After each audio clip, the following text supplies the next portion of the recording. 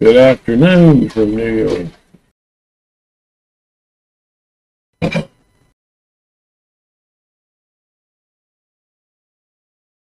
Well, I'm going to give you the title first. IMC, Internet Communication, Philosophy, the Love Flow, the Impact of Trauma, and Social Institutions and Your Love Life.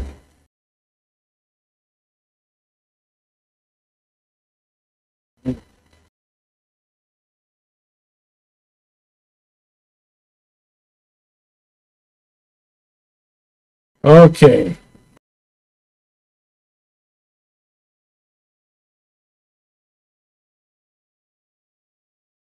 So, I'm having some technical difficulties here with the Boom video production.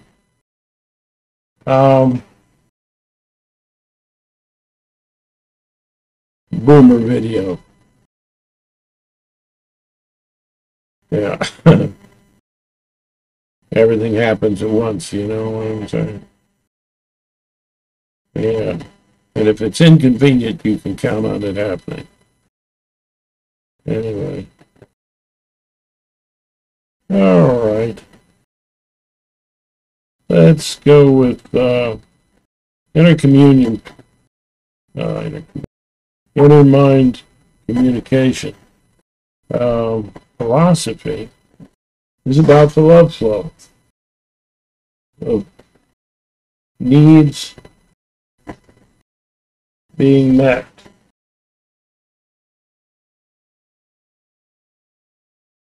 And understanding that anytime that you can meet needs, it's a blessing, that it's part of the flow, and it's part of the investment you have to make. That goes into a theory of trade and so on. You know, you need all of those forms of perspective, compassion, where you will trade without expecting back, except health, successful and good, and government. That's the church, the first thing I mentioned. Church, extended family organizations, and could be your local bar for you. But there's the government. That's all about objective empathy. Should be. Objectivity helps you, you know, make a better plan to improve your life, to understand your life and improve it. And that's the kind of help that you get from that. That's the mentors in your life and your own inner counselor. Now there's communication between your dramatic self and your inner caregiver. But all of these are you. The counselor, the caregiver, the dramatic self, the kid in you. It's all you, and it exists in your imagination. That's the mythology. And up above that, useful mythology. Up above that, we have the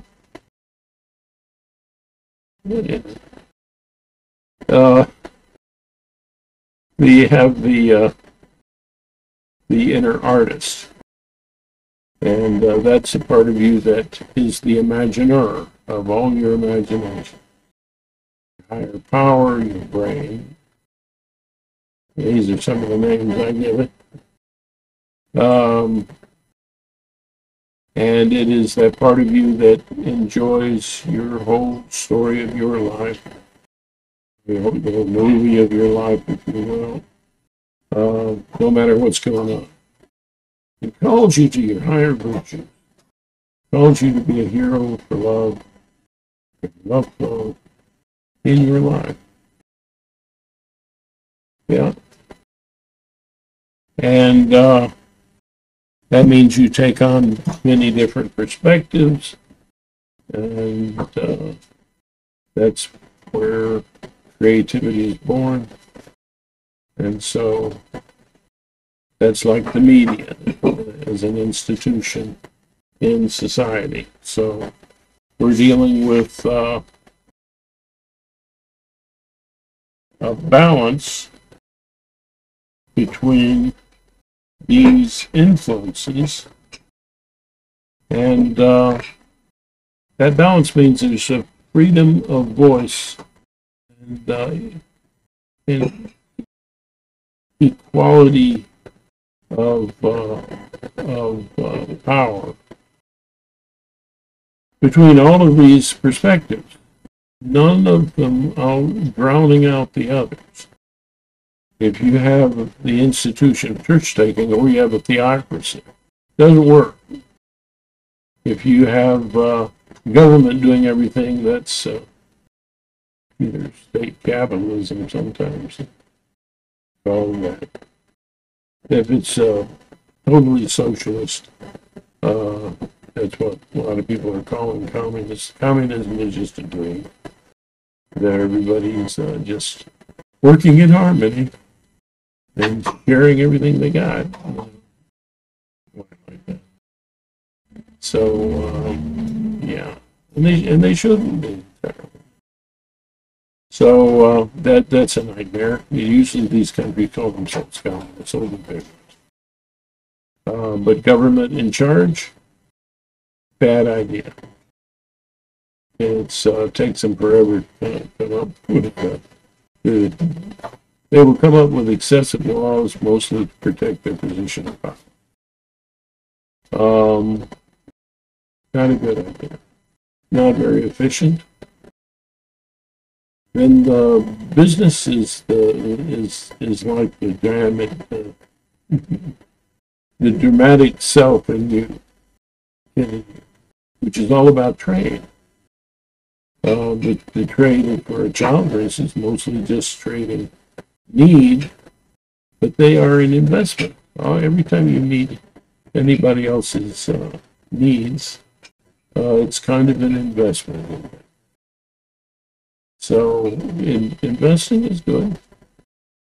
Those that need help, if we help them, that investment radiates outward in ourselves and our attitudes and in the person and the people that person needs.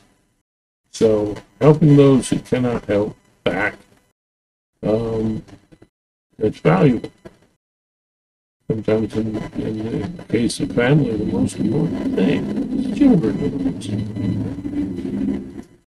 And trade is the center of everything. So the trading partners need to be treated right. And that's business. Business is all the trading partners, not just those with a lot of money. Not just larger organized forms of trade, unions or businesses or corporations. Every individual, every trading partner is part of that institution of business. And they all need to be treated fairly. Right? Of course I know. But that alone, just trade without the influences of compassion and objectivity. Like you can have all of that, but you can't have everything. Because, that needs to be there, but it needs to serve the people. That's democracy. It needs to serve all the people. And yeah, it's like church needs to serve all the people. And be a form of extended family, not a form of segregation of some kind, which often they are sometimes. all the rich people over here, poor people over there. Those are the one shade of skin color over here and another over there. You like that, expand that comfort zone. And expanding the comfort zone is increasing the love flow. You're looking at seeing things from the media point. Well, you know, judge that with your objectivity and your compassion, but these things are mixed together. They have to be. In each institution, all four of these things are represented. They have to be. But their main idea or expression is one of them.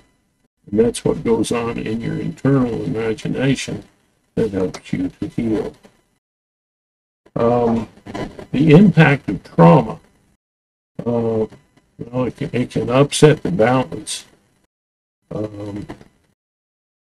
Because these things together ferret out the real needs. Yeah, and you got all these things working together, all these perspectives. It tends to hone out what are the real needs here. What do we need to take care of? Well, what is possible and what is necessary, and yeah. So and what is instinctive? What we were born with in you as a person.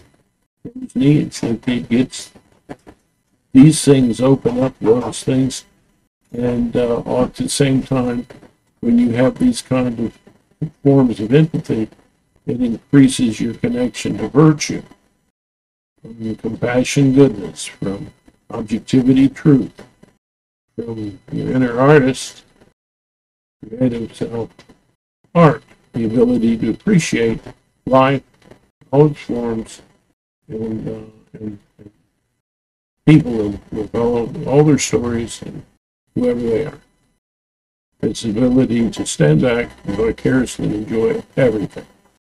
That's a position of timelessness, because you're up above this timeline, seeing yourself above, and you're looking at things in the future and things in the past. You're seeing the dramatic person or society or whatever functioning within that timeline with those past concerns and future hopes, dreams, and needs, and enjoying the whole story. Enjoying the work, the artist. So all of these things working together aim at need, okay, but when trauma hits, it is like a force you that over-dramatizes, that takes you to a point where you are overwhelmed in terms of feeling helpless. It's the helplessness that's a problem. If you're utterly and completely helpless around needs, feelings, and their expression, then you cannot resolve those things. You cannot take those things and grow in your forms of empathy and which is to me spiritual growth. You can't do that. It's not possible. Well, no, the degrees, everything is to a degree. To the degree that you have this kind of impacts and you're limited, you become a little more stuck in the past, a little more selfish. And why? Because these needs are still pushing inside you for resolution.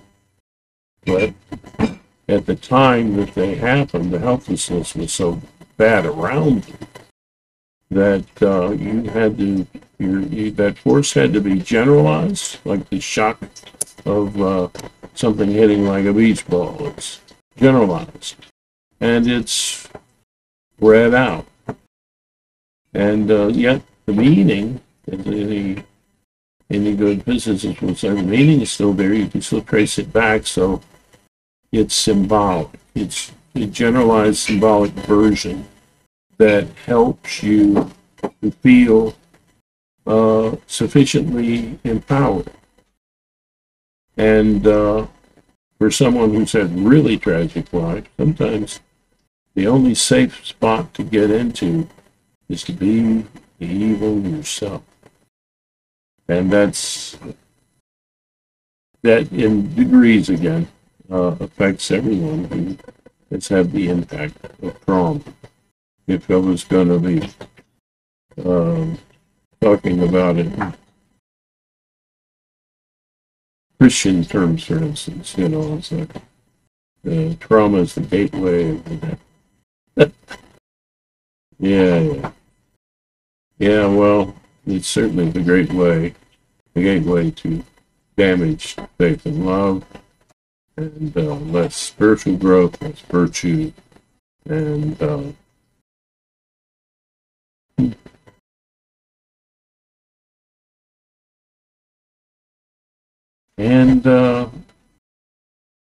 since you're not in touch with your own needs, but only into symbols of those needs, you're not satisfied. So you're kind of an addict to that symbolic defense system.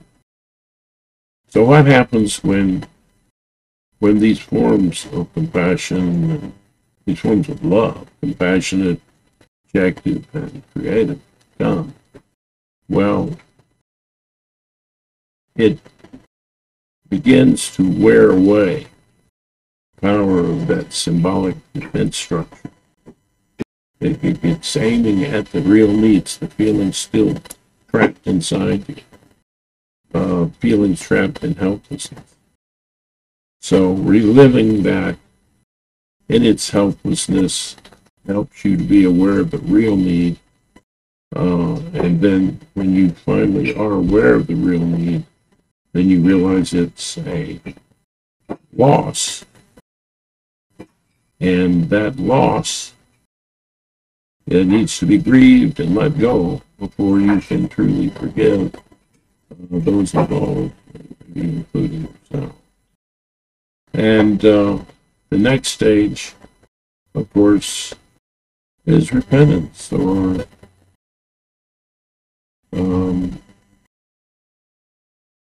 tears of remorse.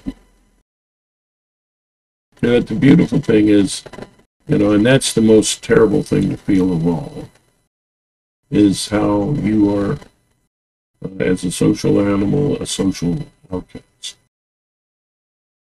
If you're hurting other people, you're partly an outcast. You're not in the love flow. That's the biggest threat. And the last thing that you can resolve, you resolve it in degrees as you've done the other things associated with various needs that are trapped in helplessness because of trauma. So that brings you to realization, sadness that you put on others because you were hurting. And the beautiful thing is that to some degree you're no longer that person. You're the person who's sad. Really sad. Otherwise, you're not really feeling it. Right? No, you have a lot of these amazing transformations, usually religious. And it's just not, it's not right. It sounds a little off. You have people crying, but it doesn't move. What are they crying about? It's like, they're in a sad movie. It doesn't feel real. I've seen people that try to go back and feel things, and And then they try to say, oh, I'm going back to feel pain. Nobody goes back to feel pain. That is a survival memory. Symbolic symbolization of the original needs and situation. That's not going to change with willpower. It has to be broken down. The symbolic defense structure has to begin to crumble. That increase in real connection to Nina. And that's the only way. So if you're not, and I've heard this, and you don't assume, therefore, when you're doing this process with trying to help the love flow, you're not looking for something that you don't. Definitely your mind and your body and everything else says, no, that's not survival to go there. We've been there, done that. No. So what you'll hear them do, they'll go back. Oh, and then some kind of pasted on meaning, like, I think I might have had a past life in which I was a worm in hot ashes, Really? Yeah. There's another name for that. but that's just crazy. It's fake. It doesn't move anybody around. You're not going, oh yeah, your own tear strip coming to the surface because it's just not there. And I've seen that, and I think it's damaging. It just helps the defense system grow stronger, I think. So, yeah, maybe bad therapy like that's better than worse than no therapy at all.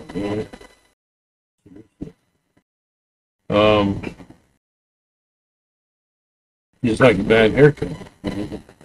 No haircut at all. Sometimes.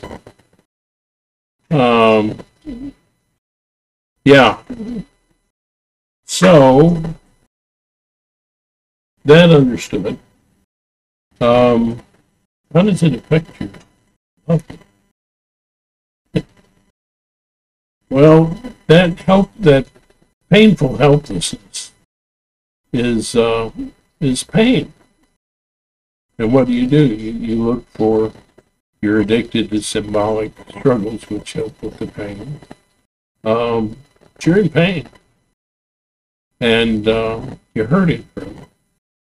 Anytime that starts to surface, the real need, is a time when you start to feel uncomfortable. And like everything in you says, no, you can't go there. And so what do? You look for painkillers. What is it? Food? Yeah, never can have enough. Or maybe just you can't have too little. You're acting out. That's using food as a painkiller. And if you're looking at sensual interaction, well, you're tending to be more selfish, which doesn't do very much for a partnership. And that's not good for your love life. You got to care about what your partner wants.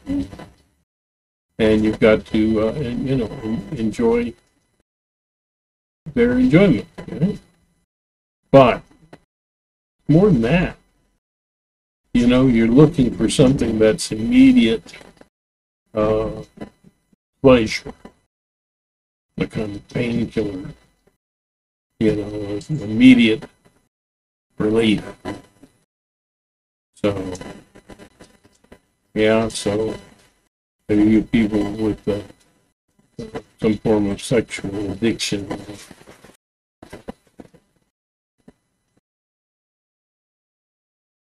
unhealthy kind of approach. That definitely gets in the way of your love life. Your love life, with your partner or with your children, you know. It doesn't have to be about, when I say love life, I'm not just talking about that S word or the X at the end. People divorce their partners for one thing. Who divorces their children? That's no. Most of the time they fight over the children, that's a more important relationship, really.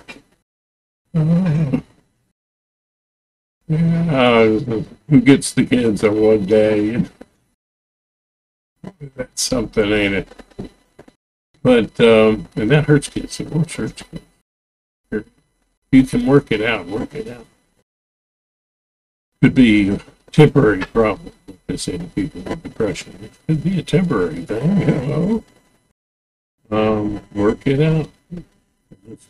It's violence, actually. Yeah.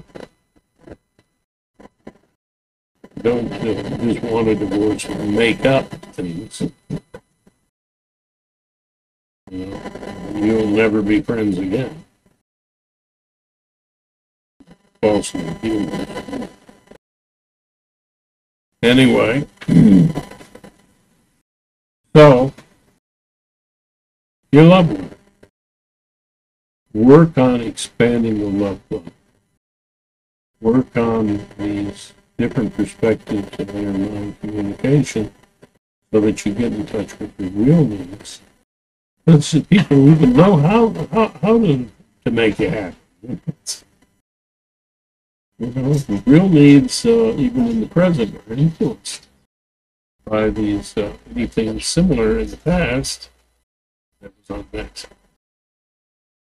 So, resolving these things is incredibly important for your love life.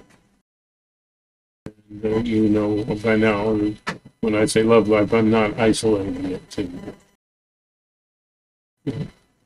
partners, like in a marriage or something, outside of marriage. I'm talking all the love. Your love life with your parents, with your kids, with the world around you. Try to work on that. The only way you're going to do that is to expand your ability to have empathetic forms like objective empathy. That means objectivity, but you care. You care about the other person, or even yourself.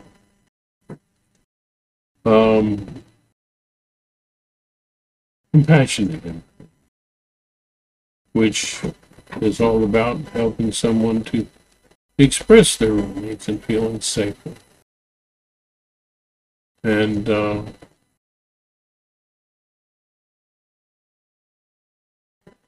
creativity. This ability to have many different perspectives, to walk a mile in somebody else's shoes. Really connect. To appreciate differences in people. And not running around chanting, oh, if another group comes in, then we're, oh, come on. Yeah, but to sick people, it might feel like that. So if you're prejudiced, then, that's something in the way of that level. It's in the way of creative empathy. So you expand all of these abilities, and in a caring way, got most of the package. You also have to consider that you can be traumatized before you had any concept in any verbal language sense, and that's a little different. You still had the abilities of focus, and this everything in the philosophy I'm talking about is related to human need. All of these practices are directly related to human need and feelings, which are related to human need, not including wishes, not including. Can't have a wish. You suffer.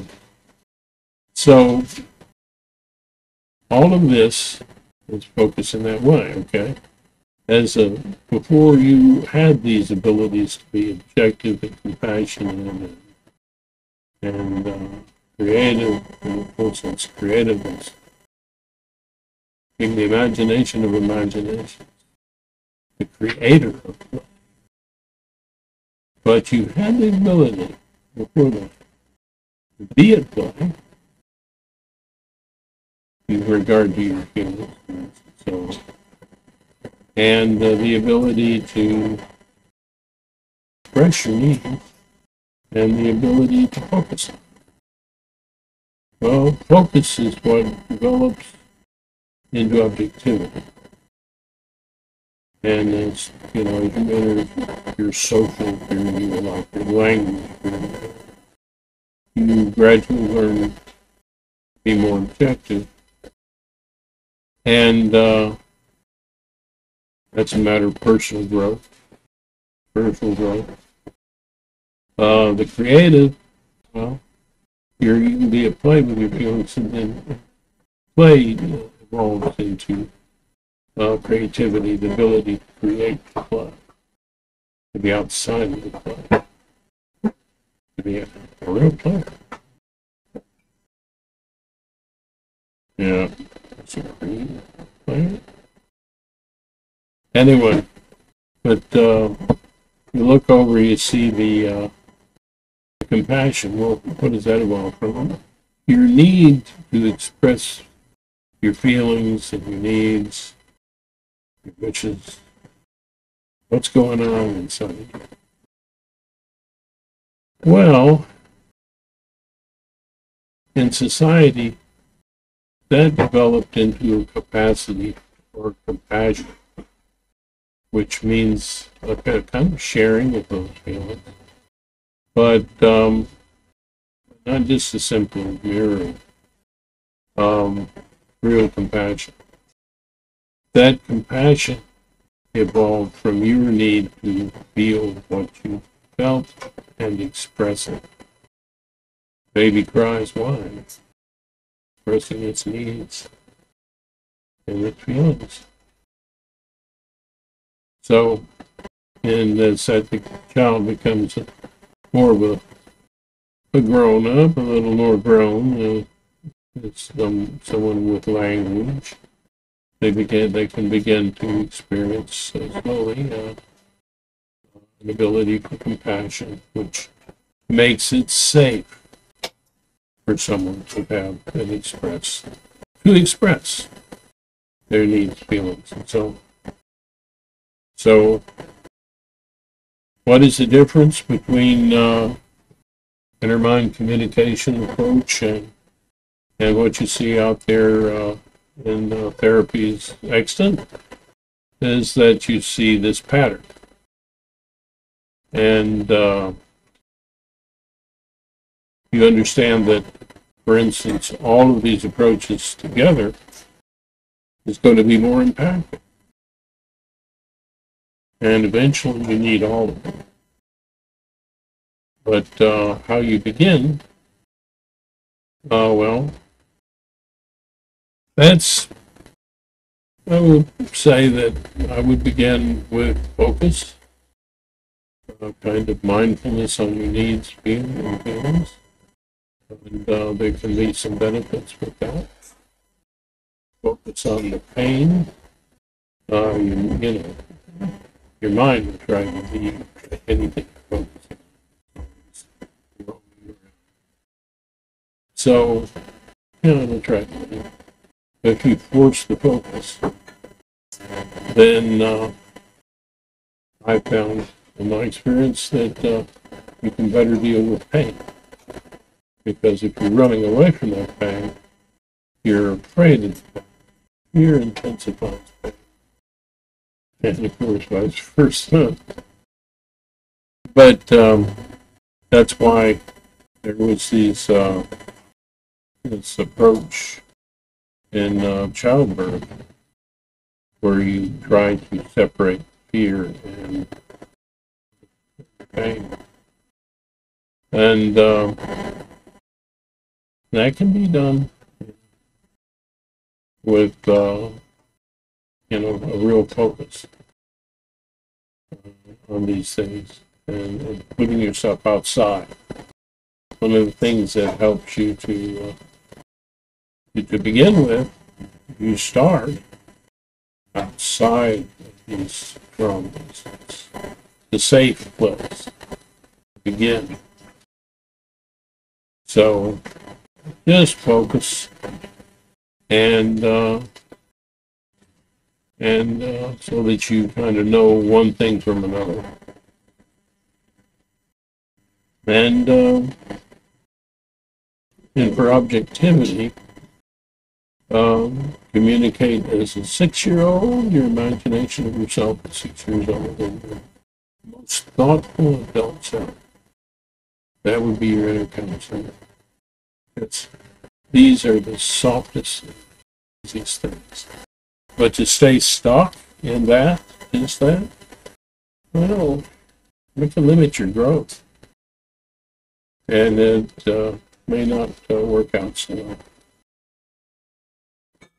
So, this kind of thing,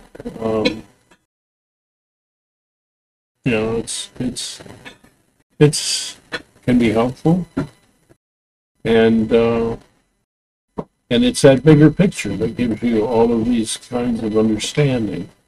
If an understanding stops there, maybe it's not connected to reality, but you see a pattern that explains a lot of things.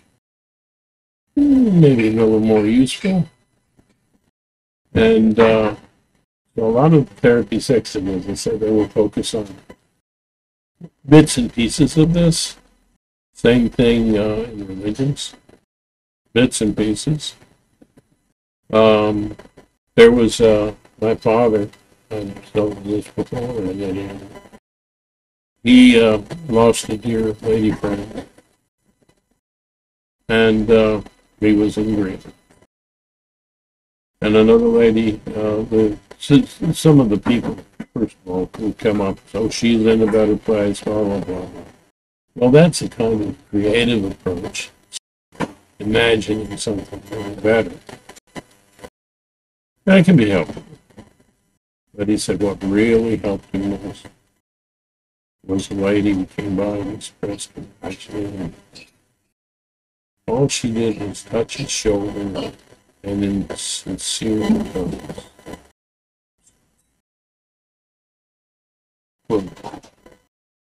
What was that? Permission to feel. So, yeah, all of these different approaches can be valuable and helpful. Together, they're most effective.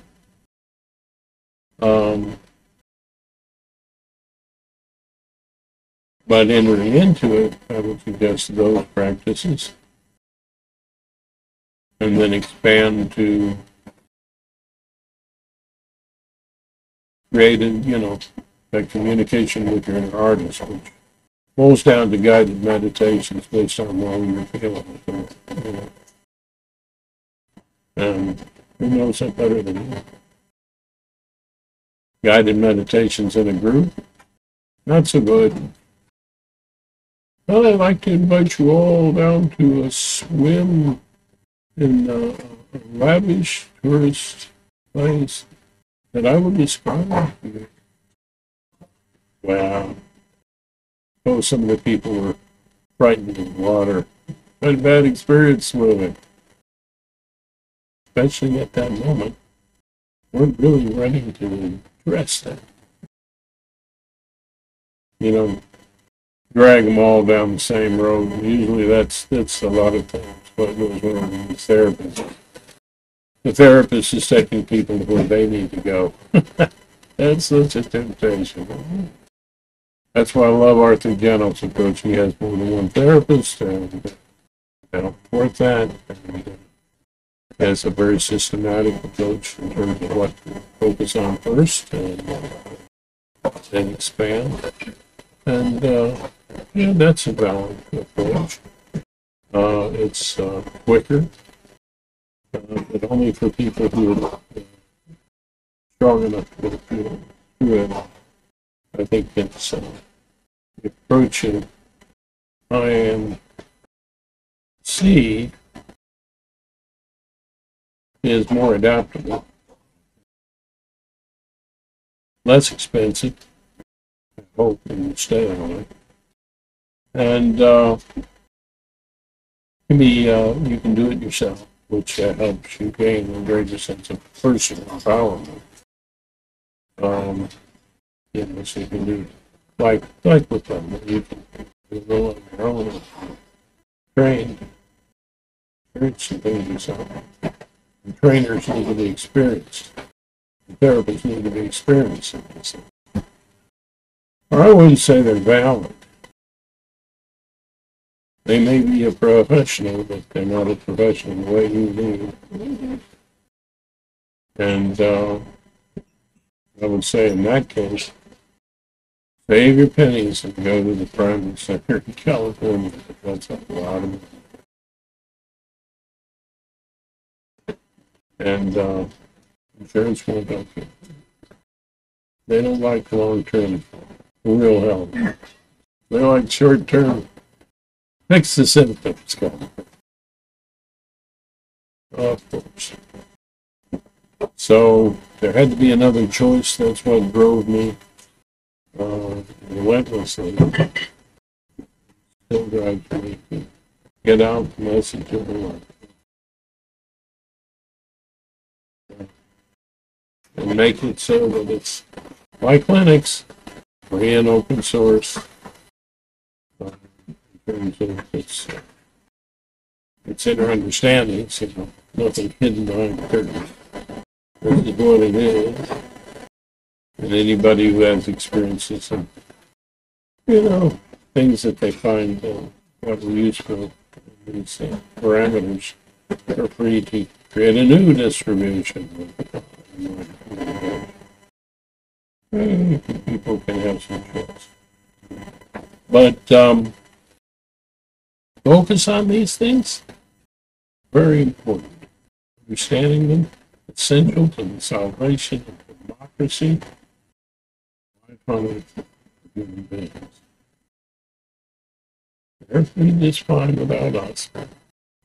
Wouldn't be sad. The objective, understand that global warming is real. And considering love flow, do your best to expand the comfort zone so that flow increases for you and those around you. And that can be really hard sometimes. It's as they say, slow and steady wins the race. You go off the curve and into the end. Stay in your comfort zone. Stay safe. As I like to say at the end of, and expand that comfort zone so you can grow. As I like to say at the end of my videos, namaste, because it means, yeah, and I've used different words to explain it, all of them true. But the love flow, when I say that, that means the love flow in me. From that perspective, I'd like to honor that same in you. That oneness of all, that oneness with the absolute truth that will always be somewhat of a mystery. If I honor that in you. And just before I move on,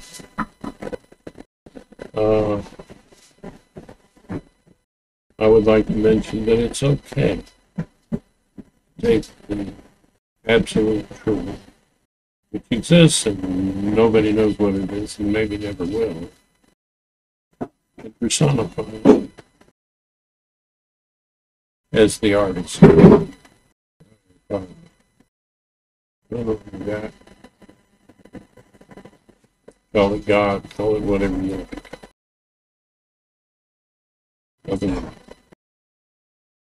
And, yeah.